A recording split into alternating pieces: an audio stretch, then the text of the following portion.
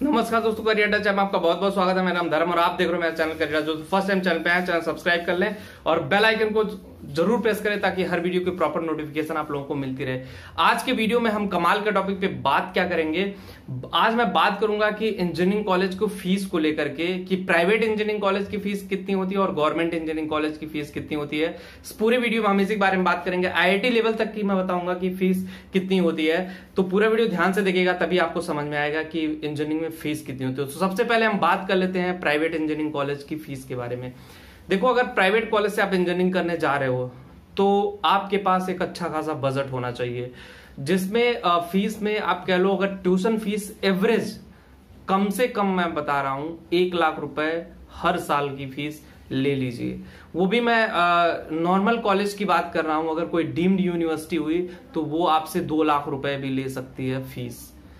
Although government ने ये criteria fix कर रखा है कि नहीं, आप ज्यादा फीस वसूल नहीं करेंगे, फिर भी बहुत सारी डीम्ड यूनिवर्सिटीज हैं जो 2-2 लाख रुपए लेती हैं फीस और बहुत ज्यादा लेती हैं। तो एक साल की फीस अगर आप एवरेज 1 लाख रुपए जोड़ रहे हो तो 4 लाख रुपए बीटेक की फीस 4 साल में हो जाएगी। और उसके बाद और क्या खर्चे आते हैं इंजीनियरिंग में, और जो खर्चा वो हॉस्टल फीस होती है। हॉस्टल की फीस भी लाख 1.5 लाख रुपए, 70-80 हजार रुपए, लाख रुपए उसको भी आप समझ लो। एवरेज मैं मान रहा हूं कि 1 लाख रुपए समझ लो आप हॉस्टल की फीस अगर लेते हैं, जिसमें आपको रहना खाना और सारी फैसिलिटीज प्रोवाइड होती है। लेकिन आपको पता है कि हॉस्टल में जाने के बाद फिर मेस का खाना कैसा होता है, उसके बाद हमें कैंटीन में ही जिंदगी काटनी पड़ती है जाके खा के। तो ऑब्वियसली 2 लाख रुपए जोड़ लो और ऊपर से आप जोड़ लो कि 50-60 हजार रुपए और खर्चे, मतलब एक साल के 2.5 लाख रुपए खर्च मान लो। अगर आप थोड़े से अच्छे इंजीनियरिंग कॉलेज में जाते हो जिनकी बिल्डिंगों के कलर बहुत अच्छे होते हैं, उनकी प्राइसिंग भी बहुत हाई होती है, तो 2.5 लाख रुपए के हिसाब से अगर खर्चा टोटल जोड़ लोगे तो 4 साल में 10 लाख रुपए इंजीनियरिंग करने के खर्चे आते हैं। उसके अलावा अगर आप हॉस्टल में नहीं रहते हो तो ये अमाउंट कट हो जाएगा, 4 लाख रुपए माइनस हो जाएंगे, 6 लाख रुपए खर्च मान लीजिए।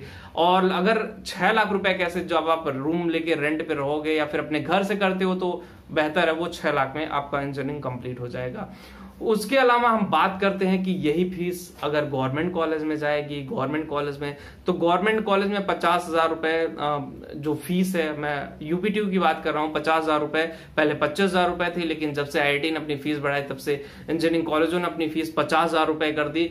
वो भी 50 हजार रुपए अगर जो कमजोर स्टूडेंट है इकोनॉमिकली, मतलब उनके फादर की जो इनकम है 1 लाख 1.5 लाख 2 लाख से कम है, वो भी 50 हजार रुपए हर साल स्कॉलरशिप मिल जाएगी, मतलब फ्री में पढ़ाई कर सकते हो। लेकिन उसके लिए आपको अच्छी रैंक लानी पड़ेगी, तभी जाकर के आपको गवर्नमेंट इंजीनियरिंग कॉलेज मिल पाएगा।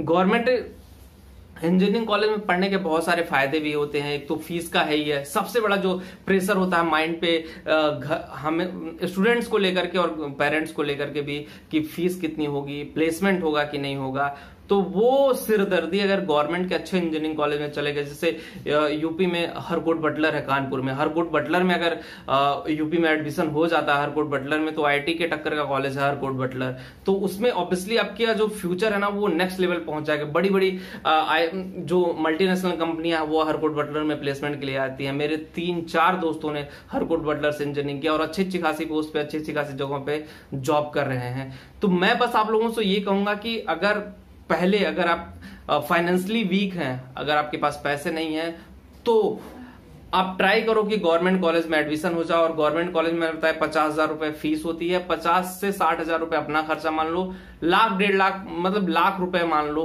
एक एवरेज, और 50 हजार और 1.5 लाख रुपए मान लो अगर, तो 4 साल में 4 लाख रुपए मान लो, लाख रुपए के हिसाब से 4 लाख रुपए से ज्यादा पैसे नहीं लगेंगे। उसके बाद 2 लाख रुपए स्कॉलरशिप रिटर्न होती है, तो 2 लाख में आप इंजीनियरिंग कंप्लीट कर ले जाओगे गवर्नमेंट इंजीनियरिंग कॉलेज में। लेकिन उसके साथ बहुत मेंटेन करके आपको रहना पड़ेगा अपने आप को। नहीं मेंटेन करके रहोगे तो चीजें बड़ी कॉम्प्लिकेटेड हो जाएंगी, चीजें हाथ से निकल जाएंगी और समझ नहीं आएंगी कि चीजें कैसे काम कर रही हैं। उसके अलावा हम बात करते हैं आईआईटी की फीस की। आईआईटी की जो फीस है पहले आईआईटी की फीस 50,000 रुपए थी। मैं बता दूं ये 2013 से पहले की बात है। लेकिन जो कपिल सिब्बल भाई हैं, कपिल सिब्बल जी ने ये किया जो कि आईआईटी की फीस उन्होंने बढ़ा के 2 लाख रुपए हर साल कर दी। तो आईआईटी की फीस 8 लाख रुपए सिर्फ फीस आईआईटी की है।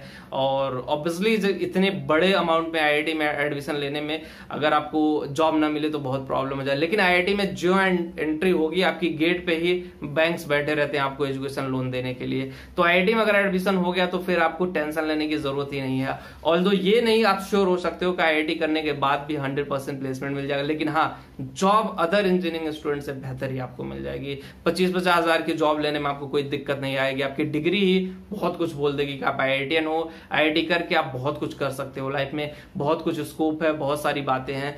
तो बस मैं आप लोगों को यही शेयर करना चाहता था कि जो इंजीनियरिंग करने जा रहे हैं ना, वो इंजीनियरिंग के फीस पे बहुत ज्यादा ध्यान दे।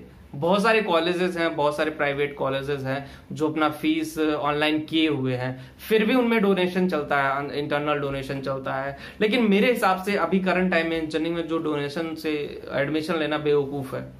आपको बुरा तो लग रहा हो, लेकिन मैं फैक्ट बता रहा हूँ और सही बात बता रहा हूँ कि इंजीनियरिंग में अगर आप डोनेशन से एडमिशन लेने जाओ तो मुझे नहीं लगता कि वो कहीं ना कहीं आप अपने आप को जस्टिफाई कर रहे हो। वो तो वो हो गया कि बस यार आप किसी भी तरह से इंजीनियरिंग की डिग्री थोप रहे हो।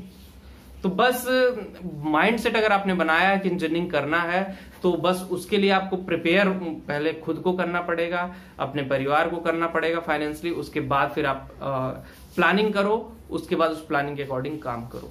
तो बस वीडियो में इतना ही। कोई और आपकी क्वेरी हो कमेंट बॉक्स में जाके कमेंट कर सकते हो और देखते हैं कि क्या है और इशू आप लोगों की।